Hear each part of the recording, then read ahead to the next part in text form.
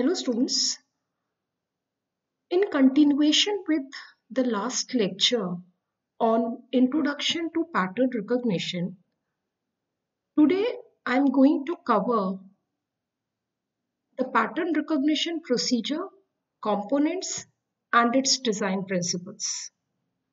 So here I go. So in pattern recognition procedure, we do have two steps. The first step where we extract the data from the input data which characterize the objects, and this characterization of the object basically is the process of extracting features from the objects. And in the next step, based on the characterization of the objects get identified and stored into the classes. That is, it has labeled into some class. So the main pattern recognition consists of segmenting the pattern of interest from the image, extracting feature, select the descriptive feature, and determine the class membership based on those features. So let me have an example over here. Let us consider we do have an input data. What exactly we would do with this input data? We will firstly receive that input data and we will pre-process it. That is, we will extract the important object of interest from that input data. And this object of interest will be now goes for feature selection or feature extraction, where we will extract the features, we will extract its features and then select the most descriptive features, and from this we will select the most descriptive features so that my classifier would be able to give the class of this input object, or you can say give the class of that unknown object. So the whole process is the pattern recognition process, and face recognition is one of the important application of pattern recognition. Now, pattern recognition consisting of some steps, or you can say some phases. So we do have 5 phases over here. Phase 1, sensing. Phase 2, segmentation. Phase 3, feature extraction. Phase 4, classification. And phase 5, post-processing. So sensing phase, or you can say sensing, is the process of perceiving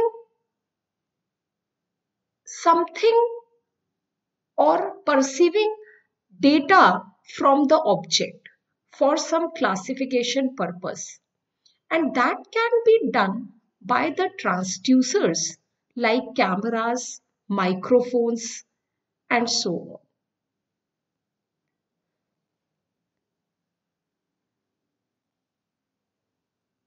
The second phase, which is segmentation. Segmentation is the process of isolating the object of interest from the background or from other objects. That means segmentation is the process of separating the object which is of my interest from other objects or from the background. The third is feature extraction. Feature extraction is the process of choosing useful features from the pattern so that we can discriminate the pattern from other patterns. So this is actually the feature extraction. The next phase 4, which is classification. Classification is basically the process of designing a classifier that basically make the patterns in groups based on the similarities and dissimilarities. So classification is the process of making the classes of similar objects basically. And the last phase, phase 5, it is post-processing. That is the processing, or you can say that is the process of assigning class to an unknown object correctly or accurately.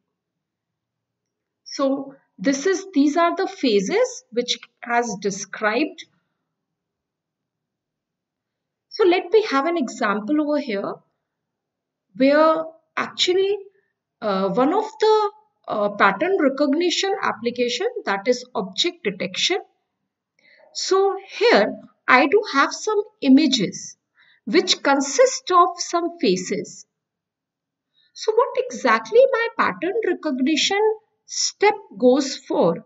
The initial phase of sensing, that it perceives these images, or you can say perceives these images or perceives this objects from somewhere.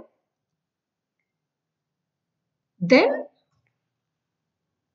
in the next phase of segmentation, it actually isolate, if suppose this is my object of interest or this is the object I need to identify, then my segmentation will actually separate this object from other objects and from these backgrounds also.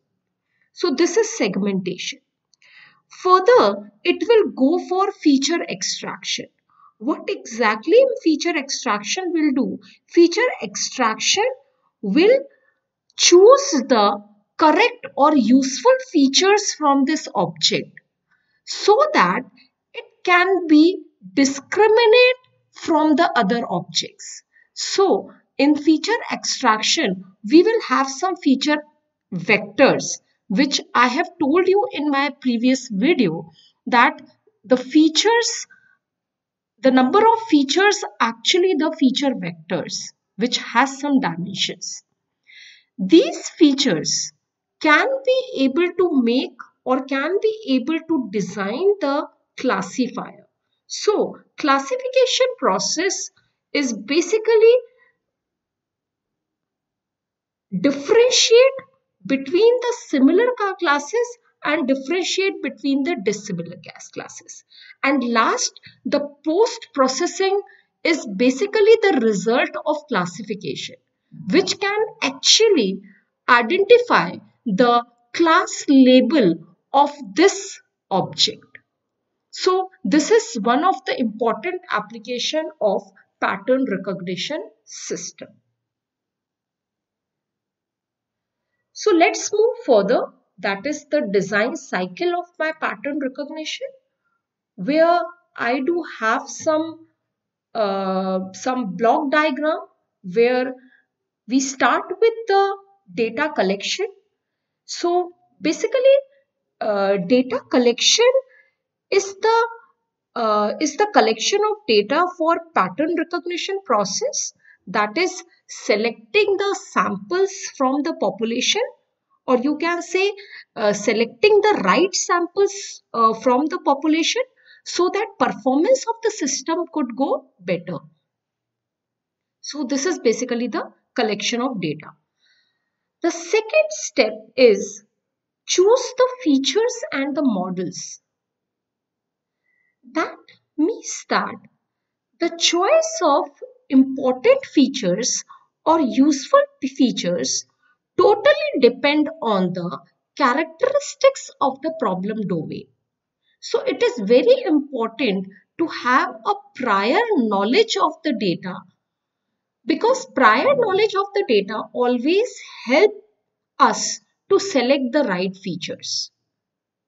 Because when any we are finding the features in any object, there are lots of features.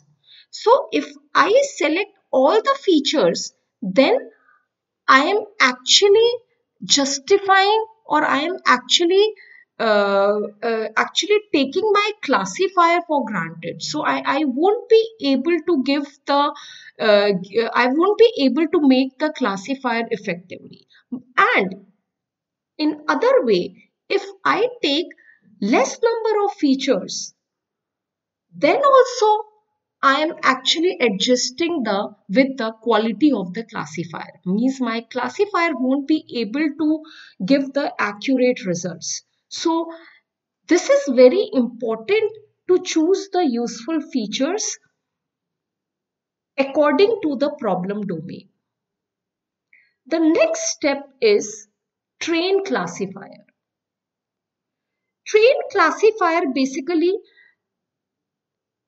is the process of using the data to train the system or to train the classifier. So I already told you in the last video that for the training data set, most of the time 80% data of the data set has been taken for the training purpose. So the data set requires to be trained to build a quality classifier. And the last step is evaluate classifier. That is testing the classifier. So which I actually covered in the last lecture, that the training data set, testing data set, which actually means I need to evaluate my classifier.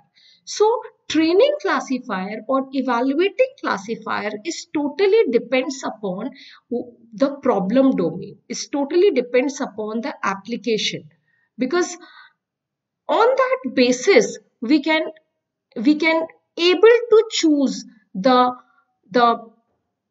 the percentage of separating the training data set and the testing data set. So this is all about the pattern recognition design cycle. So I am ending over here. I hope you would be able to get the knowledge about the basic pattern recognition, its the phase, its design principles. Hope to come up with some further content on dimensionality reduction soon. Thank you, students. Keep watching and listening.